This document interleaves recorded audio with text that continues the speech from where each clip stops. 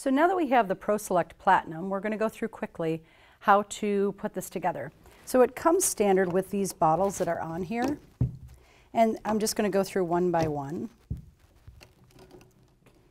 and explain how we're going to use these. So it comes just like this. We want to take everything out of the box as you see here, and then we're going to go through how to use these. So for the sake of this demonstration, I am going to use some bottled water, but in your office you're going to use distilled water, or you're going to use chlorhexidine or fluoride, whichever you want. But you cannot use tap water in this when we set this up or when we use this on a routine basis. So we just unscrew the cap just like this, and it's just going to tighten in place so that you can tell it's tight. There are two flat sides here, and that's how this is going to go into the scaler. It goes in nice and straight, and we're just going to quarter turn it until it's tight. And the same thing with the third bottle. Second bottle and third bottle. Now we have our adapter cord, which looks just like this. We're going to take our adapter cord and plug it into the wall. And then in the back here, which I will be able to show you, in the back here, you'll see that it plugs into the gray, goes with the gray, and then the black will go with the black for the foot pedal. So the gray goes in here, and you can tell that you now have electricity going to it. The foot pedal, as I've also unpacked here, we'll uncoil the wire, and the rheostat will sit down here. So when we're talking about plus and minus, certainly on the foot pedal you can see that there's a minus here, and there's a plus here. It says irrigator and bottle. We'll get to that a little bit later on as far as how we do this and how we use those functions. And in the back, as I showed you, this is going to plug into the back. The black goes into the black area here. So we're now ready and operating for this. You have the handpiece cable, which looks with two mirrored ends, just like this. You have additional cables that came with it that are also included in here. This is just, should you need these for future reference, I would uncoil them and I would hang them somewhere in your supply closet, just so that it doesn't, that memory of the coil doesn't get embedded into the cable, similar to digital x-rays, things like that. But these are two mirrored ends, so that the way that they go into the handpiece and into the cable themselves are exactly the same. So there's no right or wrong way to put this in, but we are just going to push. We don't turn at all, we just push it. You then have two handpieces that you'll have that are different. One is the scalar handpiece, which has threads at the top. The other one is the irrigating handpiece, and the way that you know is that tip is smooth. So you can't actually put a tip on there or tighten a tip down on there. That's the way you know that that one is the irrigator. So we're just going to tighten that into place and leave that here for a second. We're going to look at the scaling handpiece. You have three tips that came into a box that looks like this. When we open that box, we will finger tighten these down, like so. And then in here you also have a grip holder for the handpiece, which looks like a tooth, surprisingly enough. So it looks like a tooth, and it gives you some information just about our product and our 1-800 number on there. There is a wrench, and there's also a little metal piece in here that is a metal square that looks like this. And that metal square we're going to talk about in a second as well. So we now have our handpiece, and we now have our tip tightened securely on our scaling handpiece. We will then attach the light. So there's a metal piece that fits into a little groove that's around the tip here. And then the bottom is just a cuff, and that cuff will just snap into place like that. Then we take the handpiece cable, and we're going to push them together. Just push, not turn, but it gets pushed nicely together like that. So we're then going to be ready to use our scaler. In order for us to turn it on, there's two different ways that we can do that. We can, one, do it with the foot pedal just by pressing the middle part, which turns the unit on. There's also another way that you can turn the power on by the power button here, which also controls the on-off.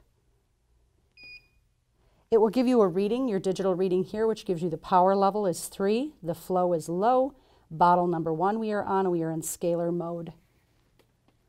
As we move from scalar to irrigator, it will then flash on and off that it's now in irrigating mode.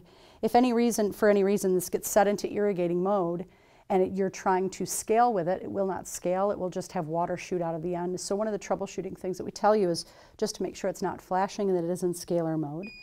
It also has an adjustable flow rate, digital adjustable flow rate, which if you just push it, you can then arrow up or arrow down to increase or decrease the water flow. You can move the bottles on the front simply by pushing bottle, and it will move it from side to side back to number 1. You can turn the light on or off. This tells you that the light is on for your visualization, or you can turn it off if you so desire to. So on the foot pedal, we talked a little bit about these pieces, these different ones. When you hit these together, and I'm going to show you with my hand, when you hit those together, you can then make it go from scalar to irrigator. If you hit it back again, it puts it back in scalar mode. If you hit these together on this side, it will move the bottle. So it will move the bottle from side to side. And just the middle part of it here is what activates it. So for a second, we'll shut that off. So now we've put the light on and our handpiece and everything is ready to go. I'm just going to take this off. So I finger tightened this down just a second ago, just so that it was tight, but I can still loosen it with just my hands. That's where the wrench comes into play. We're going to slip it over to over the top of the handpiece, and we're going to give it 1/4 turn like that, just to tighten it down, so that now it's ready to go. This wrench can also be used as a gauge, which there's a little teeny tiny hole that's in it, which it shows you the level of the tip. And you want to see some level of your tip always coming through the other side of the wrench. If you can't see the tip is worn and it's less effective and it needs to be replaced. So there's also a gauge on that as well. So now we are going to put the light back on and we're going to connect it so that we're now ready to go. Make sure that it is in scalar mode. And it is. We have a nice light mist. It's ready to go. We are now going to be able to do a little bit of training on this to make sure that your stroke is correct and it's exactly what we need for our patient. Optimal comfort, and also so that it's effective for you as a hygienist to understand the difference between this and a Cavitron. So I spoke of this little metal piece before, and I want to start here. This metal piece will help you to adapt your tactile pressure or your lateral pressure to the patient to give optimum performance for this. So using this light lateral stroke, which is about 3 to 5 grams, which is not very heavy. It's about the amount of grams that we would use to do a probing for our patients. So a nice light lateral pressure. So we'll start just by showing you here that when we are using this for our patients, we want a nice light lateral pressure, just enough to really remove, and just to show you the difference too between linear and elliptical stroke. So between going from the linear, which is I don't miss anything and it never misses the tooth, and also you can't feel this, but that's how we're also going to be able to get our tactile or our lateral pressure down for this unit.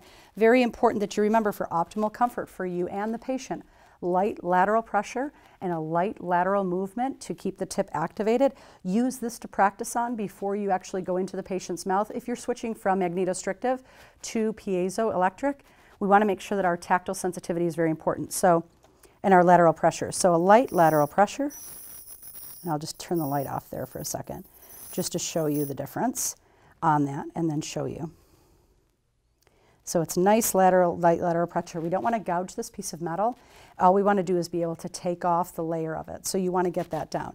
So now, just to show you the difference, I want to be able to show you when we're demonstrating this to an office, we want to make sure that we have our fulcrum finger resting on the tooth, just like they would, so that it looks like we know what we're doing and as far as what a dental hygienist does. So we want to be able to, with a light lateral stroke, very, very light, and the lighter the better. And you can see that that calculus is coming off for this for our patients, and it doesn't miss anything. So we're just going to go back and forth, light lateral strokes, light lateral pressure for this, and be able to use that technique on our patients as well. So a light lateral pressure. So when we're using this with our patients, we want to make sure that certainly our body core is nice and straight, and obviously I achieve this ergonomic position by wearing my perioptic loops. That helps me to keep the right distance away from my patient, but then also so that I may work a lot easier and a lot less fatiguing for me. I know that when I incorporated loops, there was nothing I missed before, but certainly when you put on some amplified visualization, it's amazing what you can see. And also I sat a lot straighter, and I went to the chiropractor a lot less, so my neck didn't have the stiffness and my back didn't. So being able to use this on our patient to make certain that we are a light lateral pressure and being able to remove this calculus from this tooth here. As you'll see here, it's nice. There's not a lot of water. I'm getting a nice clean on here, just to show you on here, is I'm getting a nice clean, a nice light lateral pressure for my patients here. And you can see that that's just emulsifying that calculus right off the tooth. It's very comfortable for you, and it's comfortable for your patient as well. You will have these types of typodonts that are in your rep scaler kits as well. And they only have 2 teeth, and they're in some plaster, and there's whiteout simply placed on there for the use of a demonstration. So using that nice lateral technique, having my fulcrum finger right on the tooth, so you want to have a nice light lateral pressure when we use this typodont. And as you can see, they remove that quite nicely. Light lateral pressure. Just keep remembering it's a light lateral pressure to clean that tooth surface. So you want to make sure that our fulcrum finger is on here when we're practicing, and being able to remove this for our patients. And because of the titanium tip, you'll notice that there's a lot less water than you'll typically see with a Cavitron. So you're not constantly following behind yourself, trying to make sure you suction out the patient's mouth. If there are any other issues that you have with the scaler, or any other tips, techniques that you'd like to find out more from, certainly call us anytime, or reach out to your inside sales representative or your outside sales representative. So now we want to talk about the Irrigator. Now this is for billable subgingival irrigation. We want to switch this to Irrigator mode simply by placing that in Irrigator mode. Now during this time, it will take about 45 seconds approximately for this to heat up so that it's a nice warm soothing solution for your patients. It also will initiate healing. We would put this on chlorhexidine to do our subgingival irrigation. You can certainly use fluoride, sodium fluoride if you'd like instead. Just make sure that you suction. You remind the patient, please don't swallow while we're doing this procedure. I am going to flush some medication under your gums so that you can, we can initiate healing, and it's soothing to your tissues as well. But as the hygienist, you're going to feel that the handpiece is starting to warm up. Like I said, it takes about 45 seconds to warm up. Usually I'm talking to my patient about what I'm about to do is with subgingival irrigation. You heard that one long beep, which tells you that it's now at optimum temperature and it's ready to irrigate. So what I would do is I would simply put it into the sulcus, and I would irrigate around these areas here using chlorhexidine or fluoride, and just irrigate out that sulcus so that we get a nice clean pocket for healing. We can initiate the healing, and also suctioning behind ourselves while we do it. A nice add-on that you can use this for as well is doing your fluoride treatments, just telling the patient make sure you don't swallow. You can also use warm fluoride to do your fluoride treatments. And that's a nice added benefit for you and your patients, and for your practice as well.